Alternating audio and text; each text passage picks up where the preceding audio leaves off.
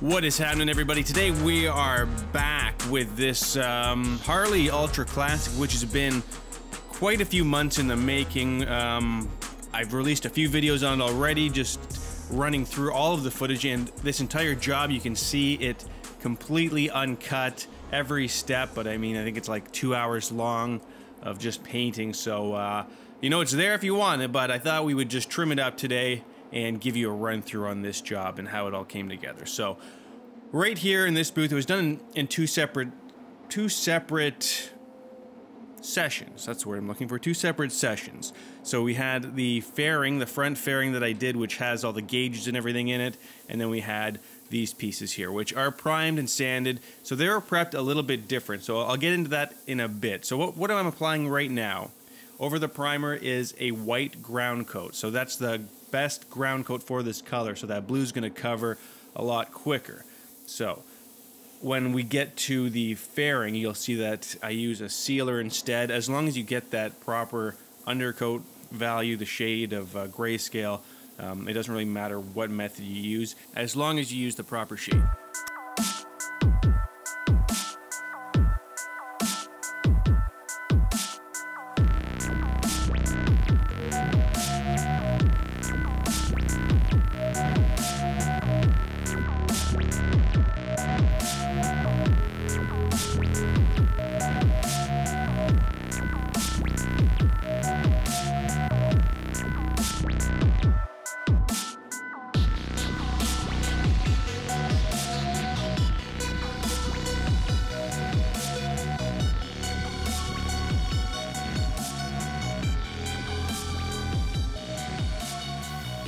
Now here's the inner fairing and that other little instrument cluster piece there, but it has a little bit of a different process, as I mentioned, because this is a raw plastic. So what I'm doing right now is applying some adhesion promoter, a plastic primer, but the thing with plastic is you always have to make sure it's clean, so we spent quite a bit of time cleaning it with a plastic wash and soap and water, as well as a sanding paste to get it all ready. So since our saddlebags are fiberglass, they were covered in a gel coat, so they had to be sanded down, primed, and repaired in certain places before that, but the process was quite a bit different from plastic.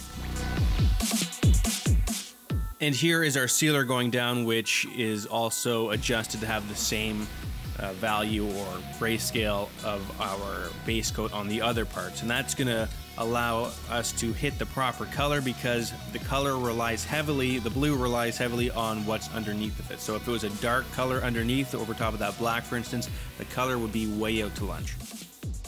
Also, if we had cut throughs, for instance, if we had some black primer showing through and it was patchy and it wasn't a consistent color, it would take an awful lot of paint to cover that, and it would cost a lot in material.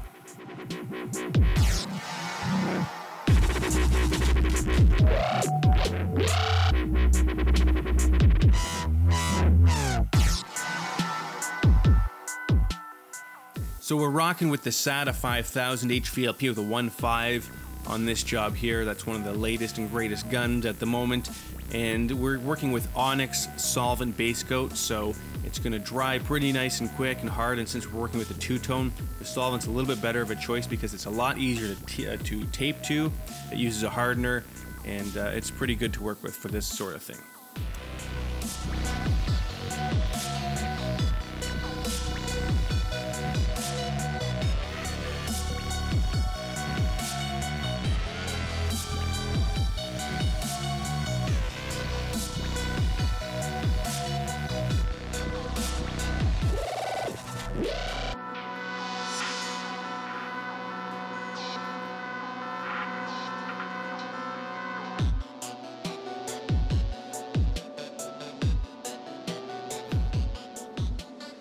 Now, it was about 3 coats of paint to cover this. You need to pay close attention to all of your edges, like the bottom sides of the lids and the also those speaker holes. You can see that these were customized a little bit, so those speaker holes I had to kind of dust on a whole bunch of different angles to make sure that we got paint in there. And you just have to pay attention to all of your offsets. And something interesting about this bike, and you'll see probably near the end, it actually is one of the only bikes I've seen anyway that has power saddlebags. So I mean, if you've ever opened up some sort of a container and you thought, man, there's got to be a better way, you're going to see that there is a better way. But you'll have to wait to the end to get your eyes on that, but it's pretty cool.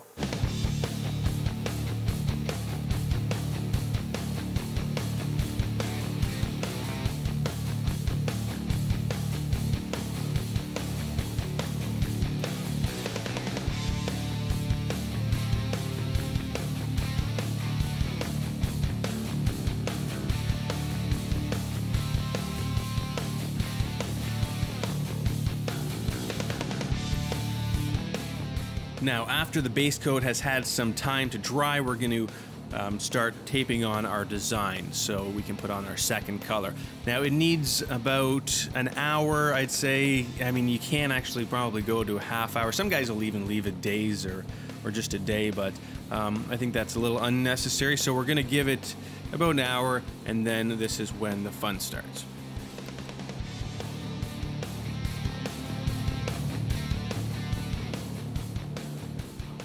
Now, this design was pretty well just eyeballed out. This is what the owner had in mind, so we wanted to bring that vision to life for him. So we roughed it out first with the green tape, which you can see a little bit better, which is a 3M stuff. And then to get a little bit of a better line, I like to use this 3M purple tape, which is just good for giving you a cleaner line.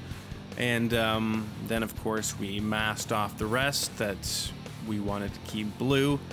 And you can see we kind of did that sloppily, but anyway, as long as everything is covered, that's all that matters. And you want to also, before you start spraying again and again and again, you want to make sure that that tape is pressed down hard, because if you have anything creep through, that's going to be a problem, because you know you're going to get your second color in places that you don't want it, which has happened probably to every painter out there. But you want to, you know, it usually only happens a few times consistently, and then you kind of learn as you go that you got to spend that extra time masking up your two-tones and give it that love that it needs. But another thing you want to keep in mind is when you're spraying it, if you're spraying near your tape, you want to try and put it on a little bit drier, not too wet, because if you hammer it on too wet, it can start to creep underneath your tape and it'll distort your line, so you won't have that clean, sharp line that you're after.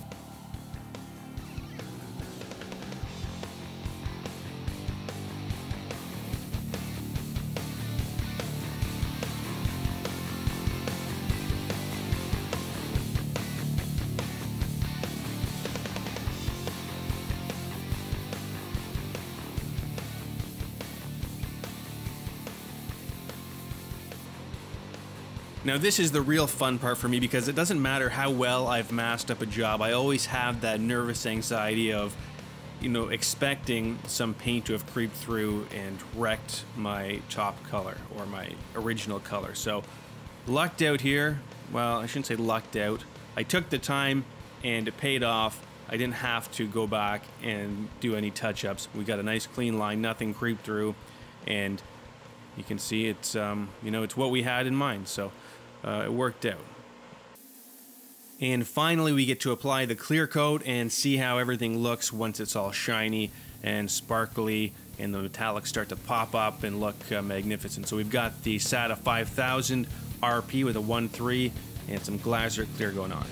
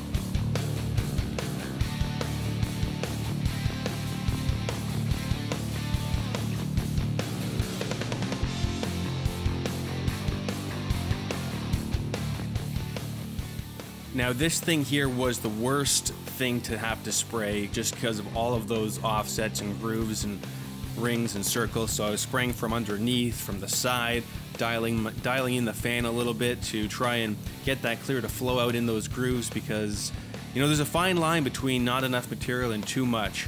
And you know it worked out that we had a tiny little bit of a run starting on that, I think the closest big pod to us, but it wasn't enough to really cause us any great concern.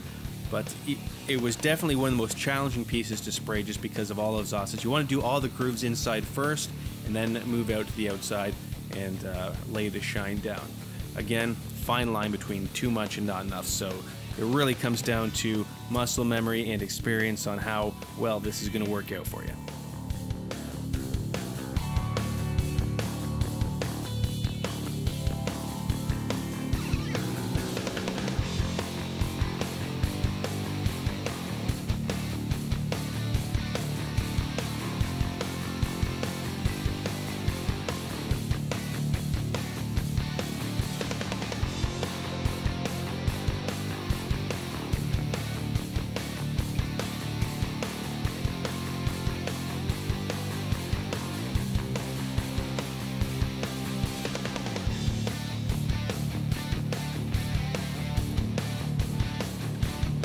And here is the end result, and of course in the booth you can't really see how much this metallic sort of dances around. It's especially the darker color. It looks like a black on there, but it's not a black. It's more of, it's like a dark green with a lot of starflake and different metallic. You can see it right there, and a lot of different metallics in there that really pop out in the sun. It's actually the factory colors for this bike, so we didn't use any sort of a custom color on it. It's the factory colors because it had to match the tank and I think it was the front fairing that we didn't do, or the front fender. So we did some spray outs to make sure the color matched reasonably well. It didn't have to line up 100% because it's not like they butt up beside each other, but having said that, we did get the color looking very good before we started, so pretty happy with how this one turned out.